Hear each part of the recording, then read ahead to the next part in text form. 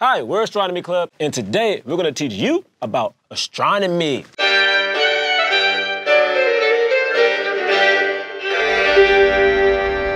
All right, so somebody pick something out the hat. Galileo Galilei. Come on. Everyone knows about Galileo Galilei, or as we like to call Double G. Well, everyone knows that this is, he was the first person to create pizza. Back in ancient times, they didn't have telescopes, like the 60s. which is the cousin to the telescope. So they would use pizza. Right. Yeah, that's right. Great. That is cool. Dark energy. Okay, all right. Well, dark energy obviously is because you see, blackness is not just confined to the earth. Darkness expands to the reaches beyond. And the dark energy is what propels the planets around the sun. That's right. That's right. That's accurate. Grab one. Okay. Okay. Go ahead. Let's see here. What's another one? Okay. Sweeps 11. Oh, Yes. Sweeps. Okay, so that has everything to do with rings. Yeah. How many rings are around planets? Yep. Now, if you look close at a ring around a planet, it's not an actual ring, it's little particles of dust. And how they get there, this energy sweeps them together. And there are 11 of them. Yes, 11 is the maximum. Let's try a hard one. Let's try Yeah, this one is a hard one. All right. Oh, flash spectrum. Come on, man. All right. Well, we wanted a hard one, but we got flash spectrum. So there are these things called gamma rays. Yes, right? yes, All right. gamma radiation. So when stars explode, Yes. it creates a flash.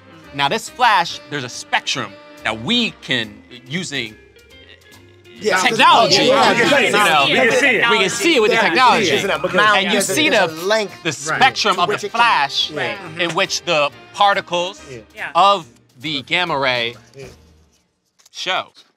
Let's pick this next one. This one, William Herschel. Not only does he make great backpacks, but he also is space related in the sense that he came up with the Herschel theory. If you a big body of mass, I'm gonna call you a planet. William Herschel came up with that. Herschel theory. Oh, I love Billy. What's next? What's next? Synchrotron radiation. Yes. I'm gonna say that in synchrotron radiation. It's radiation that's gotta beat, right? Because the universe has a rhythm. It vibes throughout space and time, and we're all vibing together. And the radiation has different waves. The wavelengths, a big wavelength, a little wavelength, and it spreads radiation. That's what that means. Raymond Cordova? Yes, Ray. I mean, this is almost silly to say. Gamma ray burst. You know, my grandmother, you know, on my father's side, you know.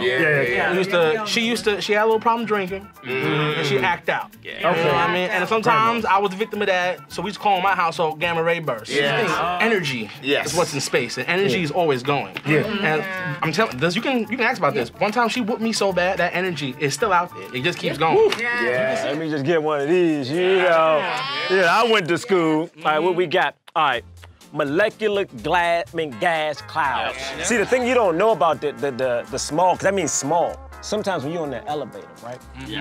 And someone just lets one go. And all of a sudden you're like, get me off this elevator, but you don't want to open your mouth because of the little gas clouds are so small that it goes into your mouth. And now that has gone into your body. So now that person has disrespected you. Disrespect. Because they didn't know that your mouth was open, and now the molecular gas. Say it, brother, preach. You know what I'm saying? It's in your body. So you're saying molecular gas clouds are from farts? Yeah. But how does that then translate into the stars? Yeah, the astronomy. You know, Is that when the planet rotates, what it's doing is that it's letting out that gas, but it doesn't want to smell it itself, so it has to move away. So it keeps, it's trying to run away from it's itself. avoiding its own Because it don't want to get in its own mouth. snap. It doesn't want to get in its own mouth. Fart is like a comet, right? And it's and it's then entering a different celestial body. And now you guys know a little bit more about astronomy. And if it doesn't make sense, well, you don't understand metaphors. That's kind of what It's your fault. It's your fault. If you want to learn more, keep watching Astronomy Club, the sketch show. On Netflix, maybe you'll learn something.